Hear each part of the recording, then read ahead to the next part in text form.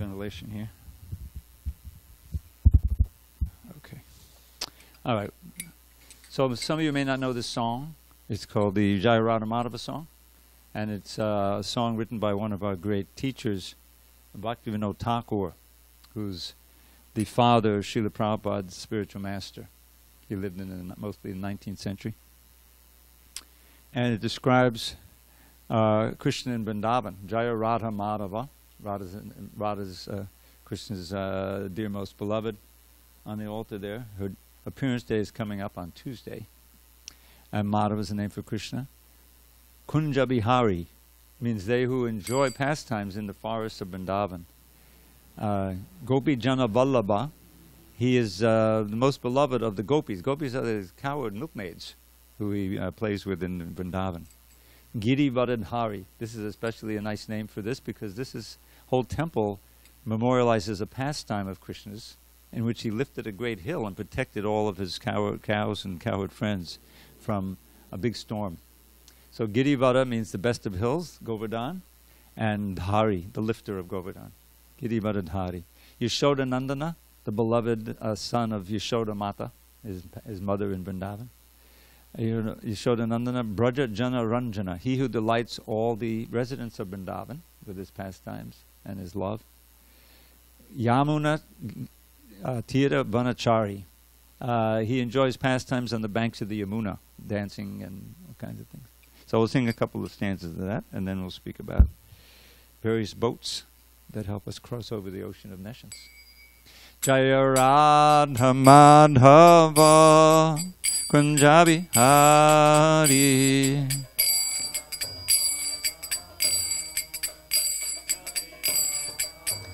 Jaya Radha Madhava Kunjabi Hari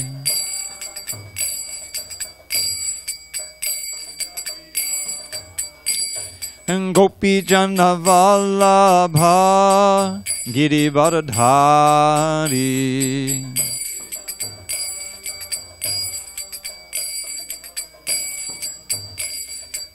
Yashoda Nandana Brajajana Ranjana Yamuna Tira Vanachari Jaya Radha Madhava Kunjabi Hari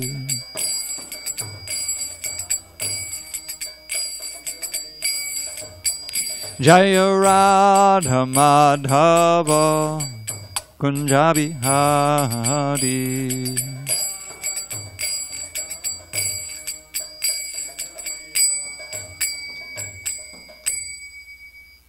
Jai Mr. Pad Paramahansa Purajagacharya Statortha Shishimana Divine Grace Shila A.C. Bhakti Vedanta Swami Prabhupada Ki Jai ISKCON BBT Founder Acharya Shri Prabhupada Ki Jai Jai Vishnu Pad Paramahansa Purajagacharya Statortha Shishimana Divine Grace Shila Bhakti Siddhanta Saraswati Thakur Ki Jai Ananda Koti Vaishnavindi Ki Jai Namacharya Shri Haridas Thakur Ki Jai Krishna Fest Ki Jai Samaveda Bhaktivinoda Ki Jai. All glory to the assembled devotees. All glory to the assembled devotees. All glory to the assembled devotees. All glory to Shri Guru and Gauranga.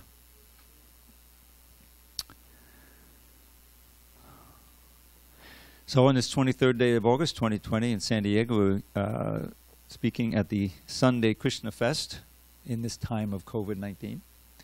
And tonight the theme is various boats. Boats that will help us to cross this ocean of birth and death. And so first of all, I'd like to read a little bit from the Bhagavad-Gita, chapter 4, text 36, which talks about the boat of knowledge. So, Om Namo Bhagavate Vasudevaya. Om Namo Bhagavate Vasudevaya. Om Namo Bhagavate Vasudevaya. Reading from Srila Prabhupada's Bhagavad Gita as it is. Chapter 4, text 36, concerning the boat of knowledge. I'll just read the Sanskrit myself. Apichet asi papebhya sarvebhyak papakrittama sarvam jnana plavenaiva vrijinang santarishyasi. So this is Krishna speaking to Arjuna on the battlefield of Kurukshetra.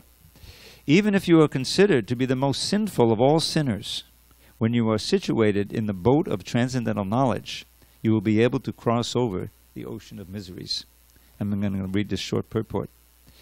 Proper understanding of one's constitutional position in relationship to Krishna is so nice that it can at once lift one from the struggle for existence which goes on in the ocean of nescience. This material world is sometimes regarded as an ocean of nescience and sometimes as a blazing forest fire. In the ocean, however expert a swimmer one may be, the struggle for existence is very severe. If someone comes forward and lifts the struggling swimmer from the ocean, he is the greatest savior. Perfect knowledge received from the Supreme Personality as guided is the path of liberation. The boat of Krishna consciousness is very simple, but at the same time the most sublime. Om Jnana Timarandasya Jnanandana Shalakaya Chakshurunminatam Mena Tasmai Shri Gurave Namaha. I was born in the darkness of ignorance, but my spiritual master Srila Prabhupada opened my eyes with the torchlight of knowledge. I offer my humble obeisance to him and all members of Shri Parampara. So, the first necessity for appreciating these boats, beginning with the boat of knowledge, of transcendental knowledge, is to understand that we are in a dangerous situation, sometimes likened to this ocean. We're very close to the ocean here, and everyone knows that you go out on a boat in the ocean and it's inherently an unsteady situation. There can come a storm can come up, or this boat can spring a leak, and suddenly it's a terrifying situation. So the Vedic literature, beginning with Bhagavad Gita, teaches us that our situation in this material world is not our natural situation, that we are by nature spiritual beings. This is the first lesson of Bhagavad Gita, that we ourselves are pure spirit. Sometimes we're called jivatma, which is likened to a little particle. The size of the jiva soul is infinitesimal, 1/10,000th part of the tip of a hair, and yet it animates this body. And the first lesson in the Bhagavad Gita practically is that your eternal soul, you never die, you were never born. And the implication is, and the fact is, that we have lived many lives before, and we will have future lives. I like to compare our life that we have, we're all in some material body, to a very short chapter in a very long book. And we forgot what all the previous chapters were, and we don't know what the chapters are coming. But in this human form of life, because it's not just human beings that are pure spirit, soul, and essence, but every time you see any living being, whether it's an insect, a bird, a tree, a flower, anything, there's a soul in there. And this is very sobering, because every one of those souls was once in a human form. And indeed, every one of those souls was once at the right hand of God in what we call the spiritual world, or Goloka Vrindavan. And somehow or other, we turned away from our relationship with Krishna, and we got swallowed up by this illusory energy called Maya. Maya means what is not, illusion. And ever since, we've been going from one body to another, struggling for existence, trying to eke out a little happiness, and finally succumbing to either old age or some enemy or disease or whatever it may be. And the body dies, it's just a machine, and we go on to the next body. Now, only in the human form of life do we have what is called karma and the karma results. Because the lower forms of life, they're just going on automatic. We call it instinct. The lion runs at, you've seen the clips, you know, on the Discovery Channel or something. The lion is running after the deer or some antelope in Africa, and they're thinking, oh, is it going to get away? And finally he catches one slow one and kills it, you know, it's horrible. But there's no karma for the lion or the tiger. That's their nature, you know. And after a lion's life, they'll move on to another life. And the deer that was caught or the antelope, they also just get a new body. Now, there's no death. Death is a big illusion, as is birth. But it's an illusion that it seems very, very real to us when we are on the material platform, meaning when we've forgotten our spiritual nature and we're acting simply in terms of the sensations of this body and the mind which is fixated on the body. So this is likened to an ocean full of all kinds of dangers. And the purpose of human life, and it does have a purpose, is to cross over that ocean, to overcome or end the process of transmigration and getting suffering, birth, old age, disease, and death. And and that is what the Bhagavad Gita teaches on every page. And so this knowledge, first of all, of what our real situation is, and then the knowledge of the means to escape it. You can see how important this is. That knowledge is likened to a boat here that can actually take us safely across this ocean to the other side.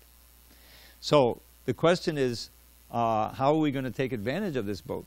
First of all, we need to get knowledge. And there's no better way of getting knowledge than reading Srila Prabhupada's books. This Bhagavad Gita has been sold and distributed. It's now translated into 60 or 70 languages and has been distributed by the millions. We have one of the most experienced book distributors in the entire movement living in the temple now, Dravida Dasa.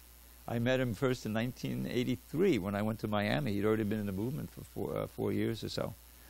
And he became so inspired by reading the Bhagavad Gita, he joined the movement, and shortly thereafter he began distributing the Bhagavad Gita and other books, Srila Prabhupada, and he's been doing it ever since. He travels all over the world, not now because of COVID, but all over the world inspiring people to read the books, understand them, live the science, and give the knowledge to others. This is a great service. So the first boat that we want to appreciate is the boat of transcendental knowledge. And this helps us to appreciate some of these other boats that I'm going to talk about now. So the next one is the human body itself. This is spoken by Lord Krishna, not in the Bhagavad Gita, but in another Gita called the Uddhava Gita, which is part of a longer book called Srimad Bhagavatam. In the 11th canto, there's 12 cantos, 11th canto is near the end, Krishna gives his last instructions to one of his great devotees named Uddhava, a very intimate friend and confidant. And he expands on some of the same themes as the Bhagavad Gita. So here in this 11th canto, 20th chapter, verse 17, he compares the human body itself to a boat. So he says here, Nirdehamadyam sulabam sudurlabam, plavam sukalpam gurukarnadharam, mayanukulena navasiteditam bhuman bhavabdim nataret saatmaha. So he's speaking very strongly here, speaking to Uddhava and to all of us. The human body, which can award all benefit in life, and he's speaking of spiritual benefit, is automatically obtained by the laws of nature, although it is a rare achievement. In other words, we've been through so many other species coming up. This is real evolution. Not the body evolves, but the consciousness of the spirit evolves and awakens up more and more until we come to the human form of life, which alone can allow us to appreciate the boat of the body and actually cross the ocean of birth and death. This human body can be compared to a perfectly constructed boat, having the spiritual master as the captain and the instructions of Krishna as favorable winds impelling it on its course. So imagine a sailboat, and what do we need on a sailboat? Well, first of all, it has to be a strong boat. It's not going to sink. And it needs a good captain to guide it. And we need favorable winds to cross to the other side. So the captain is the spiritual preceptor, the master, and the favorable winds are Krishna's own words here in the Bhagavatam and in the Bhagavad Gita. And those words which are also repeated for the specific audience throughout history by Srila Prabhupada and his followers and those who came before him. So considering all these advantages, a human being who does not utilize his human life to cross the ocean of material existence must be considered the killer of his own soul. This is called Atmaha. Now, the first lesson of Bhagavad Gita, that the soul cannot be killed, cannot die. As the Prabhupada would love to quote this one line of text 20 in chapter 2, Nahanyate hanyamane sharire, which means that when the body is killed, And he's on a battlefield, so that's proper. But in one way or another, where there's disease, old age, COVID-19, whatever it may be, the body will one day, the machine will one day stop functioning, and that's called death. So, but the soul goes on. The soul is not killed when the body is killed. But what this means is, killer of his own soul, this means that you lose your opportunity. And oftentimes, because of greatly sinful acts, you lose the human life altogether. We can go down. As Krishna says, 16th chapter.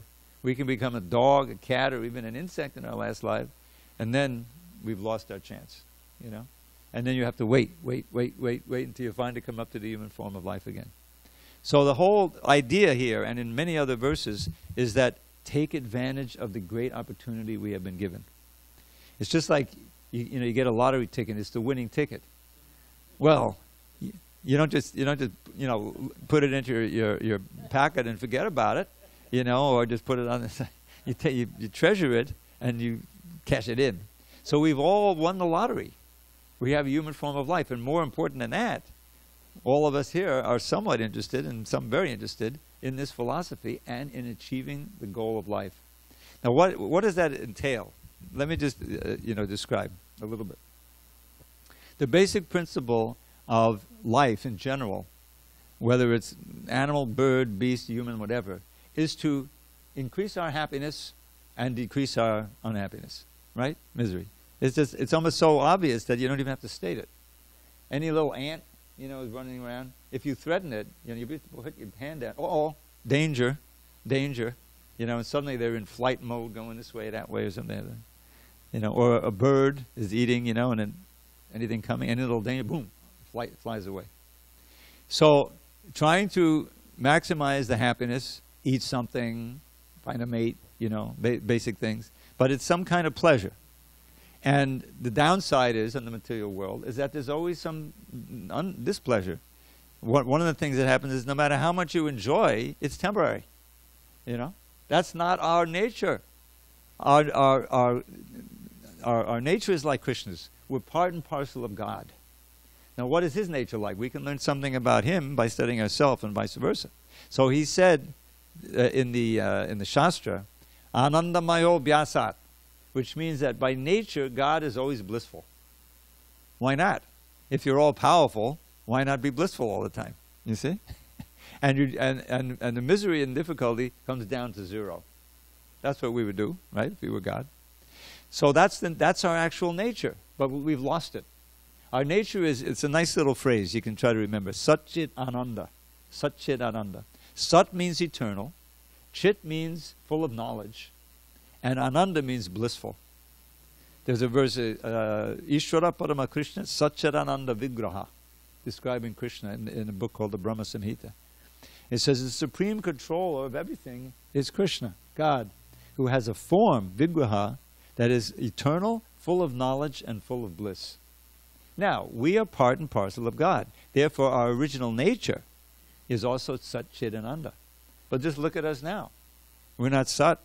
We know this body is temporary. We may be 18 years old, we may be 72 years old, or in between, but one way or another, the body's going to come to an end. And when you look at how long the time lasts, it's just a split second. It doesn't make much difference. So we're not eternal, and we're certainly not full of all knowledge. There's millions of things we don't know, right? We're full of ignorance. And what about the Ananda? Not quite. You know, little flickering happiness here and there, and we call this, oh, now I'm doing okay. But it's certainly not happiness that's unending and ever increasing. We can't even imagine such a thing. But that's where we want to go. That's the ultimate goal of life, is to bring the distress and the misery down to zilch, and the bliss up to infinity. It sounds like impossible. Well, that's impossible. So let's just muddle through on the material plane. But no, the Bhagavad Gita, the Srimad Bhagavatam, other books of knowledge, and the great acharyas who have come down and say, no, we're living that. No, the actual reality is you can attain that. But you have to work for it. And so Krishna is giving us the formula. You can get on the boat, you can take advantage of this boat, of the human form, by hearing from the captain, following the instructions of the captain, and taking advantage of these favorable winds. of the Vedas and the books that follow the Vedas that Krishna himself gives. And that's what this movement is all about. And in fact, just to expand the analogy, Prabhupada compared this ISKCON society itself to a boat. It's very much like a boat, because it's a shelter in the stormy sea of the material world. When you come here, it's a different mode and mood, you know. This is not a place where you know, some kind of gross sense gratification is taking place. The center is obviously Krishna on the altar. And what are we chanting this name? We're performing a sacrifice. And it's all backed up by the Shastra. In other words, it's a serious business. Although there's so much joy involved, and which is Lord Chaitanya's gift. It's not a process of yoga like he described in the 6th chapter of Bhagavad Gita. Go alone. You know, even that alone is like go alone to a sacred place and just sit there, control the senses, absolutely no sex life, and you know, control the breath and the mind. You know, fix the mind on me, and you have to have the right seat, because you're in the middle of a forest somewhere, and there's all of these snakes around, and you know, poisonous. So you have to find a deer skin, sit on that, you know, which has, you know, from a deer that's died naturally, and so many restrictions. Now Arjuna in the 6th chapter, he says, I can't do that. Arjuna is so much more greater. He's a personal associate of Krishna. He's saying that's impossible. He says it's like controlling the mind in this way, you know, through sheer willpower. Really, it's like trying to control the hurricanes. There's 2 hurricanes, never happened before, blowing up in the Gulf of Mexico right now, 2 at once. You know, it's climate change. So I lived in Miami for 6 years back in the 80s, and we're very aware, you know, when it comes to the hurricane season, which is right now, what's blowing up in the Caribbean? Is something heading toward us, to Miami? By my great fortune, there was no serious hurricane when I lived there. But the year I moved out, in '89, they had a huge one. I think Hurricane Andrew. And I remember calling up my friend, the president of the temple, and said, Dharma, what are you doing about that hurricane? I'm looking at the map. It's heading straight for you guys. Oh, you know, we're relying on Krishna. Okay. Alrighty. And so I was following closely what happened. Then the hurricane's coming right down, and it just veered off at the last minute. I swear. And went down south. They got a glancing blow, enough to get some money from the government to repair something. But it's dangerous. It completely destroyed one air base, and they never rebuilt it, you know, in southern Florida. These hurricanes can be very destructive. So Arjuna is saying to try to control the mind by the sheer willpower, which is what Ashtanga Yoga does, is like trying to control the wind. It's impossible. So he more or less said, it's impossible. And Krishna said, yes, it's very difficult, but by proper practice you can. So Arjuna said, well, okay, what if I fail? Then what happens? You know, I've given up my home, I've left everything, I've come to the forest, and then I fail, so I've given that up, I fail this, I'm like a riven cloud. And so Krishna says, don't worry, in your next life you'll take birth in a pious family or a family of yogis, you can keep going. Which is very encouraging, because it means it applies to Krishna consciousness also. Whatever we do in Krishna consciousness, just like you were in this kirtan, right?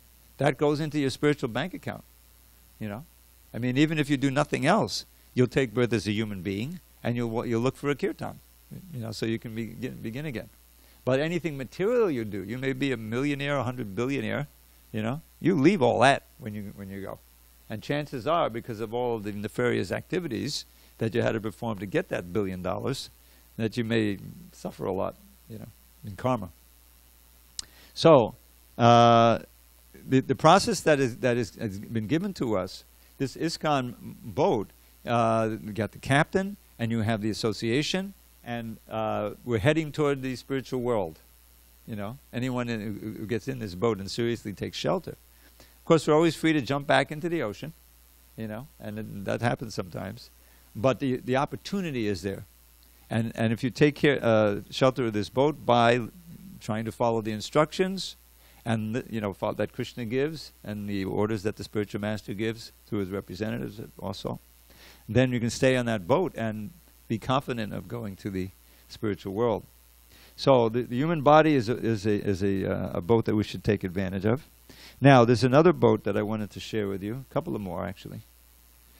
And one is, this is a very famous verse. The Krishna's lotus feet are a boat also. There's a beautiful verse in the 10th canto, which is all about Krishna. And this verse is spoken by Shukadev Goswami, who's a great scholar, who's the speaker of the Bhagavatam. And he's speaking to a king who found out that he only has 7 days to live. And so he stopped eating, drinking, and sleeping. And all he did, he sat down on the bank of the Ganges, and Shukadev Goswami, and he just listened with rapt attention to this Srimad Bhagavatam. And he went completely, became totally realized and went back to Godhead. So this is the 10th canto, so maybe it's day 6 or so, you know. And there's this verse about the lotus feet of Krishna. It's very, you can listen to the poetry. Even though you may not know the language, you can listen to the sound, how beautiful it is. Samashchataye padapallavaptavam mahapadam punyayasho morare pavambude vatsa padam padam padam padam padam yadvipadam tesham. For those who have accepted the boat of the lotus feet of the Lord, who is the shelter of the cosmic manifestation and is famous as Murari, the enemy of the Mura demon. The ocean of the material world is like, it shrinks down to the size of the water contained in a calf's hoofprint. Not even a cow's hoofprint, but a calf. Their goal, those who are on this boat, is Parampadam, Vaikuntha. Parampadam means the supreme goal. Vaikuntha, the place where there's no anxiety. Not this place where there is danger at every step. So, Shri Shri Gauranatai ki jai. Shri Shri Jagannath Baladev Subhadraji ki jai. Shri Shri Radha Giridhari ki jai.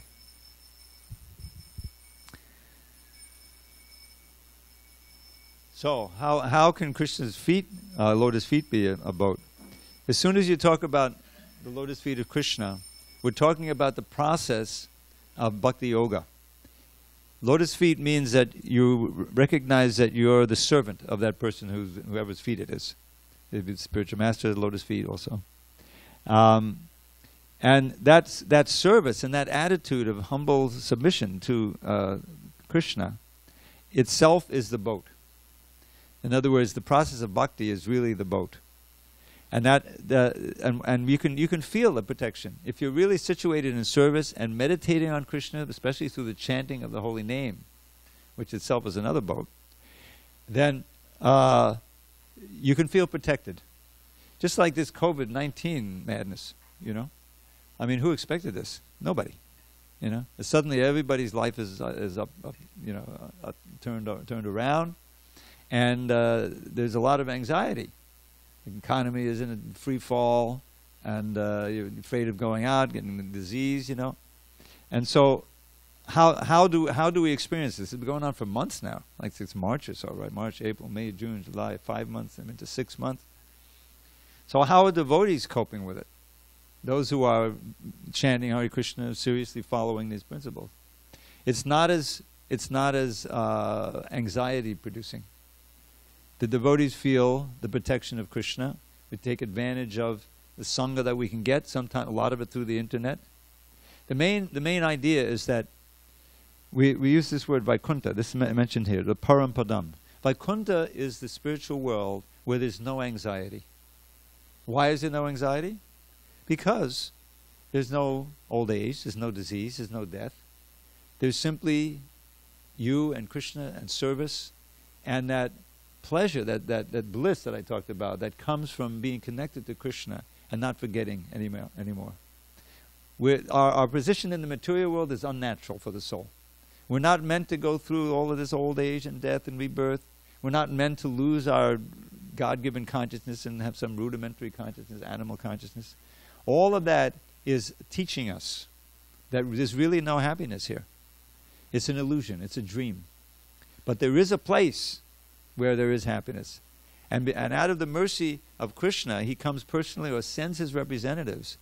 And so that there are opportunities to go back to our original position and to experience a lot of that same sense of peace and happiness even in this world, if we take advantage of the process and the knowledge that's been given to us.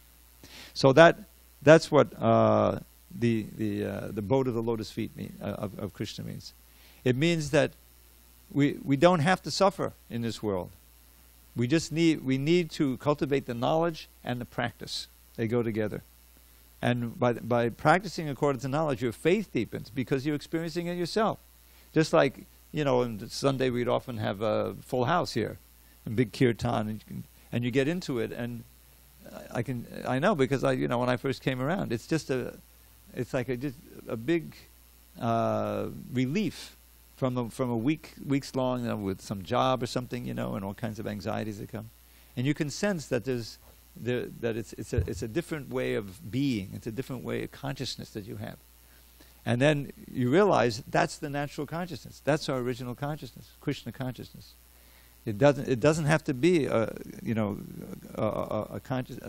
mind full of anxieties and that needing relief. Oftentimes, without this knowledge, you'll take some shelter of some drug or alcohol or something to try to forget the troubles, and it just makes it worse.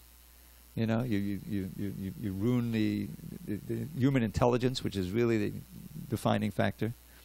And so, but Krishna consciousness, you can never have too much. You can have long kirtans, go on for hours, and you come out of it just blissful and Krishna conscious, Whereas if you have some long bout with some drug or something, you just come out of it miserable and damaged. So this is another boat.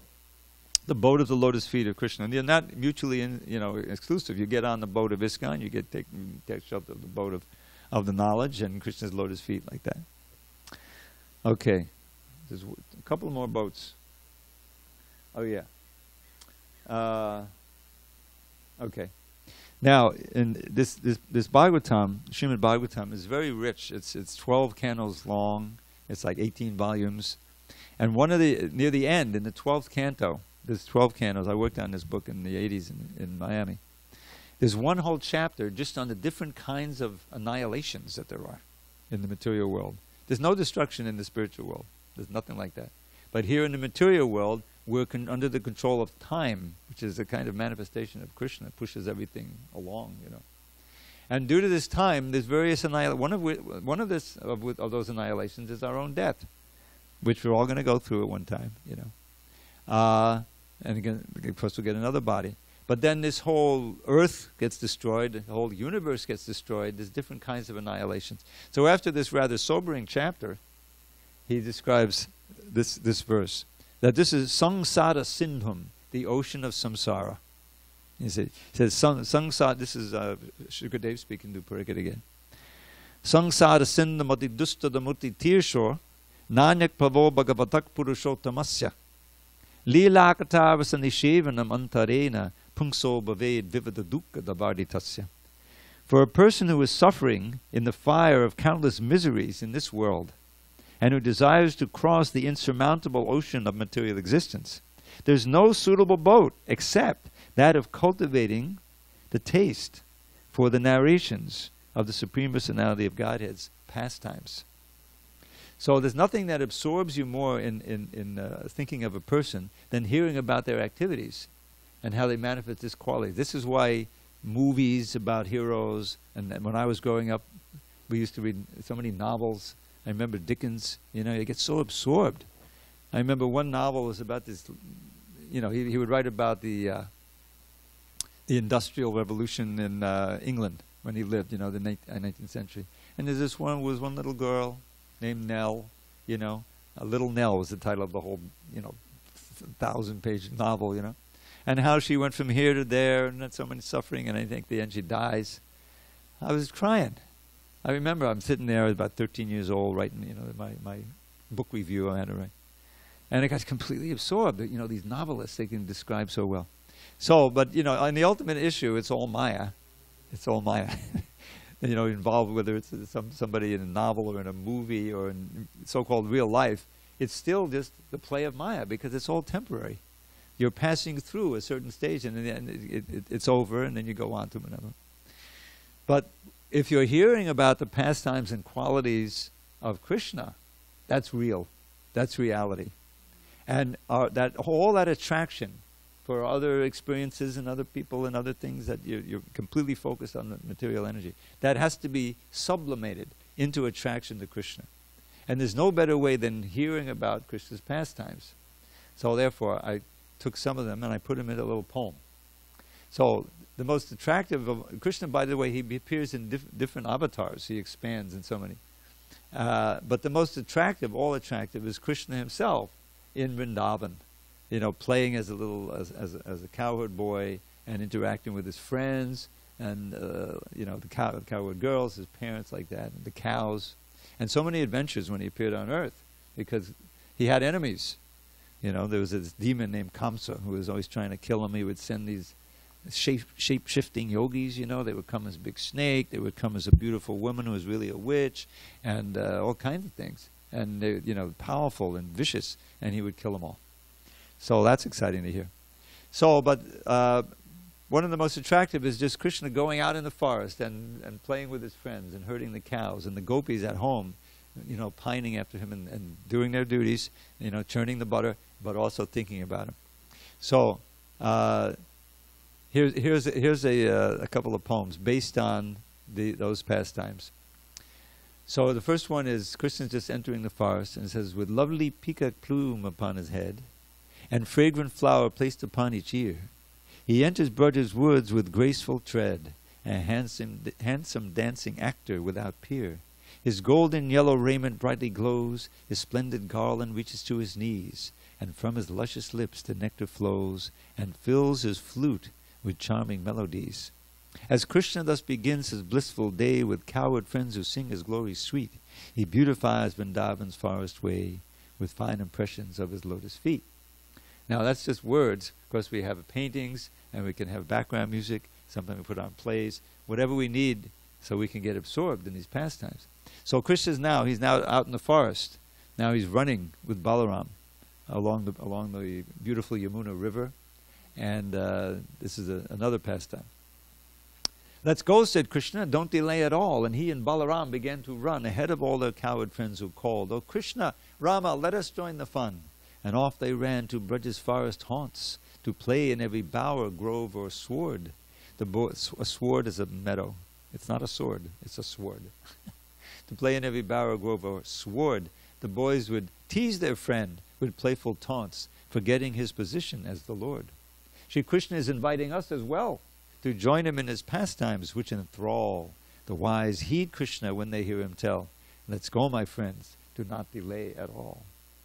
And finally, so now they're out in the forest, and they're in special pastime, they're swinging Krishna. They got a little natural swing from a tree. For Krishna and his multitude of friends, a festival of joy each day would bring. A special thrill in Braja's forest glens was riding with him high upon a swing. O Ujjvala, Sridhama, Bhadrasena, these are Krishna's friends. O Ujjvala, Sridhama, Bhadrasena, just see Vrindavan's bountiful delights. The peacock's dance, the songbird's sweet refrain, the lakes and hills and other scenic sights. All these make this the best place on the earth for us to play all day and herd the cows. Thus Krishna, in the mood of sportive mirth, enthused his friends while swinging from the boughs. And this is just my little, effort at poeticizing. The books of the Goswamis and Srimad Bhagavatam is the original, has so many beautiful descriptions of Krishna's Leela. And they include the name, the form, qualities, and pastime. When you think of somebody, they have these four elements. Okay? Name, form, qualities, and activities. When you think about it, first thing the police want to know, if there's some crime, who did it? What's the name? You know? And if they can get the name, then they're a long way. But if they can't, well, what did he look like in the form? Was he high, tall? What kind of complexion did they have? Was he fat? Thin? Like that, qualities. And what did he do? What was the crime he did? The pastime. Name, form, qualities, pastime. So the same thing defines Krishna. Now he has unlimited names, but the main name is Krishna, because Krishna means all attractive. Got all these attractive qualities. Remember that our goal is to sublimate our attraction for things of this world into attraction for Krishna, the original. And so that attraction comes by seeing the deity and glorifying the holy name, the chanting of the holy name. There's a transcendental fact about the holy name that's completely inconceivable in our present state. And that is that the name, Krishna, is itself non-different from Krishna the person, because he's God. That means that we can get all the benefit by just chanting this holy name. This is the jagyo, this is the process of the age. Both in japa, Krishna says right in the Bhagavad Gita, Yagyanam japa yagyosmi. Of all sacrifices, I have the sacrifice of japa, which you perform every morning. You're invited to come or do it at home. 5:15 to 7:15. We'll even put supply of beads. Right? I have many beads at home, just waiting for eager chanters. And so, but the main way of chanting is through Sankirtan, and that's also in the Bhagavatam. Lord Chaitanya is Krishna himself, come in this age to teach us the process of loving himself. He's teaching us the process of devotional service. And so he's described in the 11th canto, the same canto of that the Uddhava Gita is there, but it's another section. So what is the avatar for this age? These yogis want to know. They're asking this, they're asking the yogendras, the king wants to know. So the answer is Krishna Varnam, Trisha Krishnam, Sangopangasta Parshadam, Yagyar Sankitana Praya Jantihi Sumedasa. That the avatar of this age belongs to the category of Krishna. And he is Krishna. And he's always chanting those syllables, Krishna, Krishna, Krishna, Krishna, Hare Krishna, Hare Krishna, Krishna, describing Lord Chaitanya. Right in the Bhagavatam, which was written 5,000 years ago, Lord Chaitanya lived 500 years ago.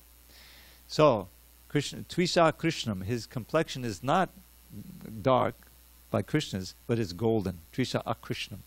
Saanga Upanga Astaparshadam. And he comes not alone, but with his associates, such as Nityananda Advaita, who today is a wonderful appearance day of his wife, Sita Thakurani.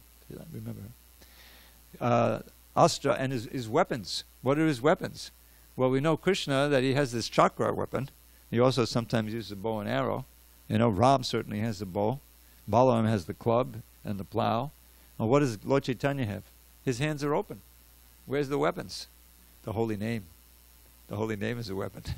Doesn't kill you, you know. It kills the demon in you. In this Kali age, we have the saints and the demons in one body. Notice sometimes you have like a kind of demonic side. I'm not going to worry about all that stuff. I'm just going to enjoy. And then you say, oh, I should really do something else. You know. So there's a war going on in our heart. So this holy name, this chanting of holy name, kills the demonic side, and the saintly side comes out. That's a fact. So, Sangha Upanga Astra Parshadam, Yagyar Sankirtana Praya. For the most part, the way to worship this deity, Yagyar Sankirtana, is through Sankirtan, congregational chanting of Hare Krishna, of the holy name. But, Yajanti, they will say, Sumedasa, one has to be intelligent. So the most intelligent people in all of SanDiego are here right now, and listening in over here, you know, because they're trying to cultivate their real nature. So this is the way, by cultivating the attraction for Krishna's Leela, which means attraction for Krishna's name and everything else. This is a boat itself that will take us across, you know. And so finally, I found one more boat, and that is in the first canto, and it's a similar boat. This is a verse spoken by, I think, Narada Muni. Yes, he's speaking to King Parikshit. No. He's speaking to Vyasadeva, getting him to write the Bhagavatam. Eto dhyatura chittanam matra sparshe chayamuhu bhavasindhu plavo drishto. Plava is a boat. Bhavasindhu plavo drishto haricharyanu varnanam. It is personally experienced by me, Narada Muni, that those who are always full of cares and anxieties due to desire and contact of the senses with their objects can cross the ocean of nescience on a most suitable boat, the constant chanting of the transcendental activities of the personality of Godhead. So this is that's a type of kirtan. So I'm just going to read this little purport here. It's very sweet. The symptom of a living being is that he can't remain silent even for some time. He must be doing something, thinking of something, talking about something. Generally, the materialistic persons think and discuss about subjects which satisfy their senses. But as these things are exercised under the influence of the external illusory energy, such sensual activities do not actually give them any satisfaction. On the contrary, they become full with cares and anxieties. This is called maya, that which is not. That which cannot give them satisfaction is accepted as an object of satisfaction. This is the material mistake. So Narada Muni, by his personal experience, says that satisfaction for such frustrated beings engaged in sense gratification is to chant always the activities of the Lord. The point is that the subject matter only should be changed. No one can check the thinking activities of a living being, nor the feeling, willing, or working processes. But if one wants actual happiness, one must change the subject matter only. Instead of talking of the politics of a dying man, one might discuss the politics administered by the Lord himself. In Mahabharata is all in, Instead of relishing activities of the cinema artists, one can turn his attention to the activities of the Lord with his eternal associates like the gopis and the Lakshmis. The Almighty Personality of Godhead, by his causeless mercy, descends to the earth, and manifests activities almost on the line of the worldly men, but at the same time extraordinary, because he is Almighty. He does so for the benefit of all conditioned souls, that's us, so that they can turn their attention to transcendence. By doing so, the conditioned soul will gradually be promoted to the transcendental position, and easily cross the ocean of nescience, the source of all miseries. This is stated from personal experience by such an authority as Narada Muni. And we can have the same experience also if we begin to follow in the footsteps of the great sage, the dearmost devotee of the Lord. So it has been personally experienced by me. The Sanskrit language, it's a great mystery for us. It's kind of it's difficult to learn because it's complicated and there's a lot of grammar and stuff. But it's specifically designed. The Sanskrit, the very word Sanskrit, means perfectly composed, and it's designed for aesthetic expression, And I'll give you a couple of samples of that, because this is what we need. We need attractive sound vibrations that'll entrance our mind and attract us to Krishna. Otherwise, we get spun out into the material vibrations. So here's a simple verse from the Krishna Karnamrita. This is a beautiful book that was discovered by Lord Chaitanya in South India. He brought it back and he made it very popular. It's world famous now. But the Sanskrit is exquisite, and it's all about Krishna and Vrindavan. So one verse says, Madhuram, Madhuram, Madhuram, Vapadasya Vibho, Madhuram, Madhuram, Vadanam, Madhuram. Madhugandhi Madhusmitame Tadaho, Madhuram, Madhuram, Madhuram, Madhuram. So the word Madhuram, which appears in there, 10 times in the verse, means sweet. So he has his meditation. He's meditating. You can visualize Giridhari there. Sweet, sweet is my dear Lord's form. Sweet is still his face so fair. But his honey-scented gentle smile is sweet beyond compare. This is one verse. Here's another one describing the holy name. Radharani's appearance day is coming up. So we should know that when we chant Hare Krishna, we're addressing first Srimati Radharani with the word Hare. Hare is the vocative form of the name Hara, which is the name for the Lakshmi or Radharani. Why Hara? Hara means to take away. What does she take away? She takes away all our anxiety, takes away our misery, but she also takes away and steals Krishna's mind, Krishna's heart.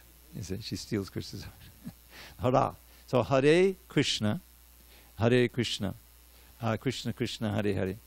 And Krishna, of course, is the Supreme Personality of God, all attractive. Everything about his pastimes, his form, his personality, everything is attractive. So this is a verse by one of our great acharyas named Raghunath Das Goswami, and he's describing his experience while chanting the holy name. He's actually instructing his tongue to drink the wonderful beverage of the name of Radha and Krishna. So he says, Radheti nama navasundara siddhu mugdam Krishneti nama madhurabhutagada dugdham savakshanam surabhiraga himena ramyam kritbata daiva pibame rasane chodarte. An excellent fresh nectar drink with endless subtle tastes, such as the name of Radha, by whom all 3 worlds are graced. Condensed milk that is wonderfully delicious, thick and sweet, such as the name of Krishna, in whom all attractions meet. Now mix these drinks, O thirsty tongue, and add the fragrant, cooling spice of love. a prize the wise will try to buy at any price. And then in every moment drink this beverage most fine, and make my heart supremely blissful, peaceful, and divine. So this is his meditation on the holy name. And of course we can't end, it's getting close to the end, without the verse practically the whole movement is based on. Lord Chaitanya's first verse of the Shikshashtaka. Shikshashtaka means 8 verses of instruction. And it's all about the qualities, the benefits of chanting Hare Krishna, and the goal, the final goal. So he says, Cheto darpanamarjanam, bhavamahada vagni nirvapanam, Shreya kaida vichandikavatatanam vidyavadhu jivanam, anandam buddhivardhanam pratibadam purnamitasvadanam. Sorry. Sarvatmasnapadam padam vijayate Shri Krishna Sankirtanam. All glories to the chanting of Shri Krishna's holy name, which easily extinguishes samsara's blazing flames by polishing the lust-encrusted mirror of the heart. That chanting is the waxing moon that knows the secret art of causing the white lotus of good fortune to unfurl its petals far and wide throughout this bleak and blighted world. Of transcendental knowledge, which will take us to life's goal, the chanting of the name of Krishna is the life and soul. The ocean of ecstatic bliss floods far beyond its bounds, wherever Krishna's merciful and mystic name resounds. Indeed, whenever Krishna's names are sung in congregation, at every step one tastes a joy that knows no limitation. So hear with great attention as I earnestly request, please chant Shri Krishna's holy name and be supremely blessed. The soothing nectar of the name will bathe your consciousness, bestow pure love for Krishna, and eradicate distress. And this is just one verse of the Shikshashtaka, which we don't have time to go through. But these vibrations and this instruction, this knowledge, the boat of the lotus feet of Krishna, and the other boats that we talked about, we should take advantage of them. This is we have, Srila Prabhupada worked so hard to establish this movement and bequeath it to us, and now we have an opportunity. So we have our classes in the evening. Now you can get them online, or if you're all masked up and everything, you can come. Every Monday, Tuesday, Wednesday at 7:15 p.m. We can go for an hour discussing Bhagavad Gita. We're just finishing up. We're going to start again. You can get it on the ground floor. And I've been through, I don't know how many times. I've been here 30 years. So I've been through about 5 or 6 times. But it's ever fresh. And never get tired. Never get tired of Bhagavad Gita. There's always some new, because it's dealing with essential things. I mean, how can you get tired of hearing that you're an eternal blissful soul, you're not the body, and here's how you can realize it. It's always ever fresh. And so, and of course we have our Sundays and the books. The books are all important of Srila Prabhupada. So any questions on some of these points? Take advantage of the boats and cross the ocean of birth and death. It's what this movement is all about. Okay, I'll give you 1 or 2 more poems and then let you go. This is one by Lord Rishabhdev. It's inspired by him. I can't say that it really follows perfectly closely. Lord Rishabhdev is an incarnation of Krishna who spoke some very important instructions in the 5th canto of the Bhagavatam. And one of them is Nayam Deho Deha Bhajangaloka. He's speaking to his sons. He has 100 sons, and then he's going to take sannyas and go wandering. So basically he says in the first verse, don't waste this precious human life, dear friend, by working hard for hoggish happiness.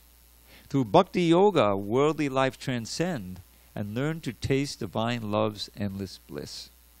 This is a universal instruction we give. And finally, there's one verse about a prayer. Let's see.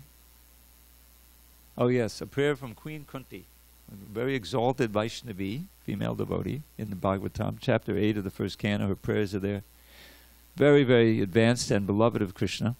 And so when Krishna is leaving finally to go back to Dwarka, she knows she won't see him again. The war is over. The big, her sons have prevailed. And she's bidding him farewell. And near the end, she says this. She says, Traye me anannibishaya matir modapate sakrit rataman vahatarad gange vaugumadanvati. O Madhava, please ever fill my mind with thoughts of thee, not any other kind. As Ganges torrent flows into the sea, let all my love flow constantly to thee. And any of us can offer that prayer to Krishna, the deities. Thank you very much for your attention. All glories to Srila Prabhupada.